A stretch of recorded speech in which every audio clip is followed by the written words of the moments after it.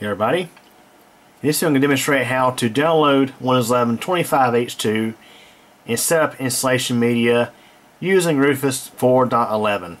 So we have Rufus pulled up here, and by default when you first start Rufus, if this is your first time running Rufus, you may have to go in here to the Show Application Settings menu and make sure that Check for Updates is set to something except disabled. I have it set to monthly.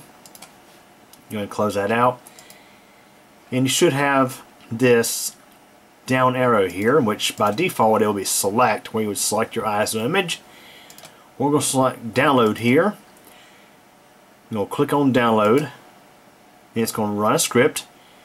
So you can see here we have Windows 11. Click on continue, and I should note that actually you have Windows 10 as an option there as well. We have 25H2, and as of this video it is build 26200.6584. Select continue, and of course our edition Windows 11 home/pro/education. Continue,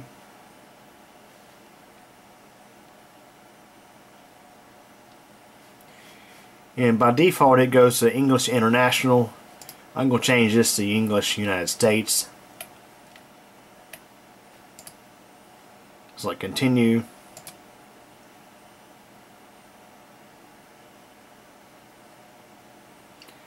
and of course architecture x64 or ARM64 if that's what you need. And we'll select download, and we'll go ahead and save this.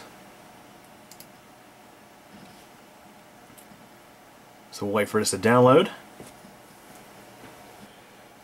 Okay, now the download is finished, and you can see we have the ISO already selected. It was actually done automatically once it downloaded. So we'll make sure that we have our USB device selected, and we do. And of course keep in mind that if there's any files that you want to keep off that flash drive, you back them up, because this will wipe the contents of the flash drive.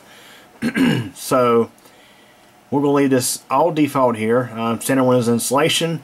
Partition scheme is GPT. Now I should note that if you have older systems which you want to run Windows 11 on that are non-UEFI, I should note that you would have to choose MBR, and then you have the option BIOS or UEFI CSM. The thing is, some newer computers don't get along with this. Generally the idea is to be able to install either as MBR or as GPT, but I found that some newer computers don't seem to get along with this. So what I would do is set up a separate flash drive just for that. Now of course you want to keep in mind that Windows 11 25H2, like 24H2, has higher system requirements, which I believe 25H2 and 24H2 had the same hardware requirements. So I have a video on that. Anyways, everything else we're going to leave default. We're going to select start, and of course it's going to ask you some questions here. So by default it has the option to remove the requirement for 4 gigs of RAM, secure boot, and TPM 2.0. In other words, bypass the Microsoft Elite Class System requirements, as I call them. You have the option to remove the requirement for online Microsoft account. You can create a local account under a specific username if you wish, which I will leave that turned off. And of course, set regional options to the same values as users. We'll leave that on. Disable data collection / skip privacy questions. Of course, leave that on. Disable boot lock or automatic device encryption. And there's a new option in this version of Rufus. It's use Windows CA 2023 signed bootloaders. Requires a compatible target PC. We're going to leave that turned off.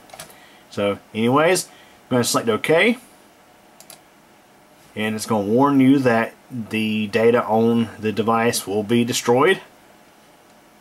And we're going to select OK, and it's going to set up our flash drive. Okay, so the installer has been finished up and is ready to use. Anyways, that's it for this video. Hope you enjoyed it. Thanks for watching.